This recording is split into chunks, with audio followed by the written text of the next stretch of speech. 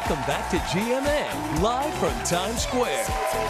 Welcome back to GMA, everybody. And we have a great audience inside with us here this morning. And you know, we also have a great guest. Oh boy, she's from Star Trek, Avatar, and now Guardians of the Galaxy Volume 2. What can she not do? Please welcome Zoe Saldana.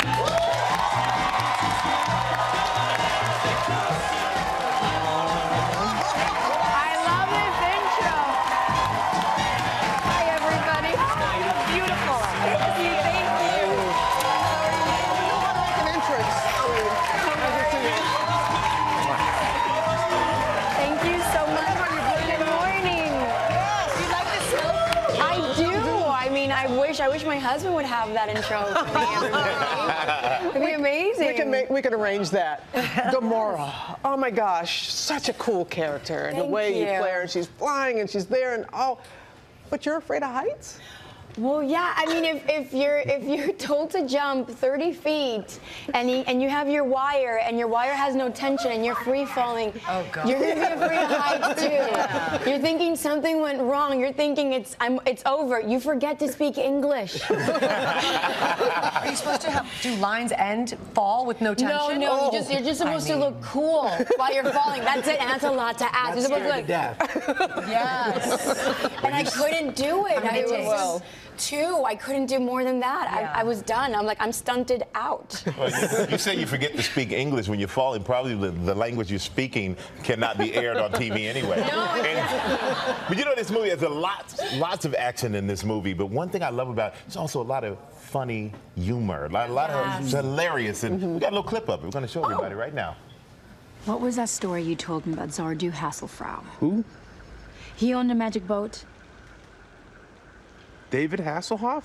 Right. Not a magic boat, a talking car. Why did he talk again? To help him fight crime and to be supportive.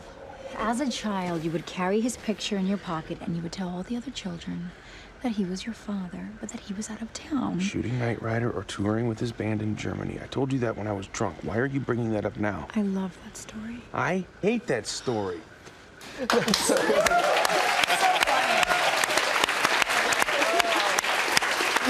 I think what works with this movie, I mean, you see a film that is just aesthetically so fantastical, and you see a green alien, and then you see this, and you see that, and you're expecting it to be dramatic and to be super serious and just impressive.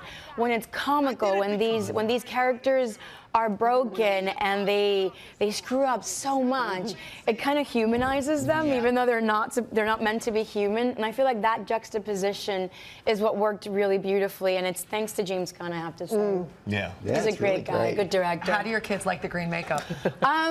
At first, you know, it was so cute to see like their thought.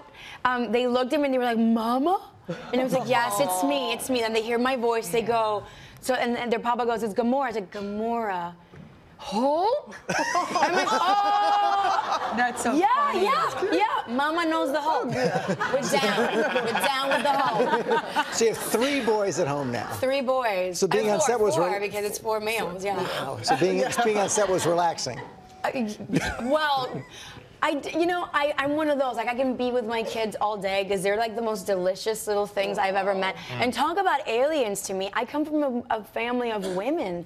So being sort of outnumbered is new, strange, and I'm adjusting to it, but I'm accepting this ironic challenge that the universe has sent me. Yeah. I'm getting to know men on their most primitive, like basic level from their inception, and I'm deeply humbled every day.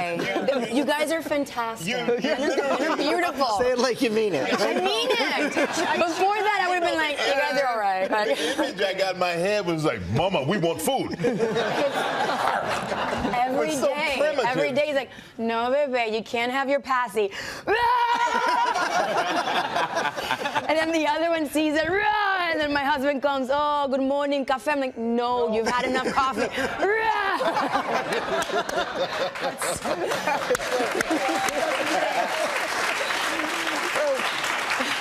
As George said, so it must have been nice to have some time on the set, and then to get into character, it took like 4 hours to make it Gamora. Yeah, 4 hours. What'd you do during all that time? I talk. I'm Latina. I talk my team to death, and they sometimes have to put blast music so I can get the message to shut up. But I talk. I'm on my phone. I catch up on emails. I cry because I do miss the boys. You know, I leave at 2:30 in the morning, and it's very hard. So my heart really goes out to working parents, because I go to work and I see that pain in fathers and I see the pain in mothers.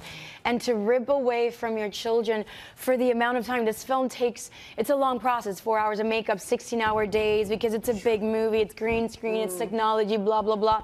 So you're away from your family, but we all kind of like stick together and we became a family.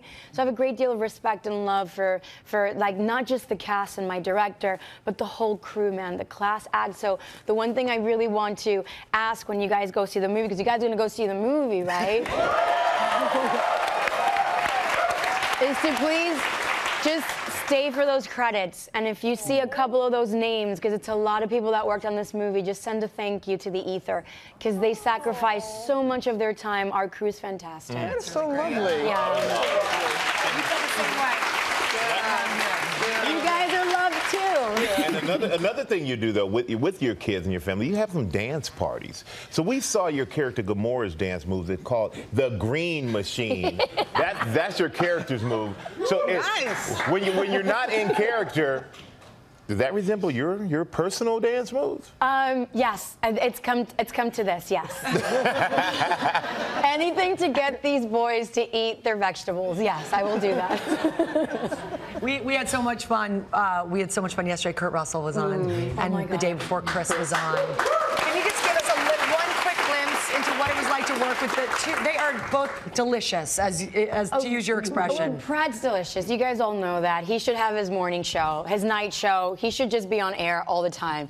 He's just a naturally funny person, and you enjoy spending time with him. He's good-hearted. He has not changed, and he has all the qualities that a superstar needs to have. I have to say it. Honestly, Kurt Russell, the best head of hair on a man.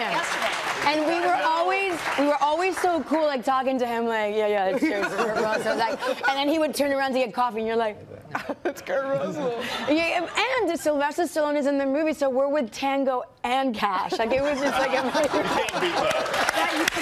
as you said, everybody's going to go out and see this movie. It is Guardians of the Galaxy Volume 2. It hits theaters on Friday. Make sure you go do that.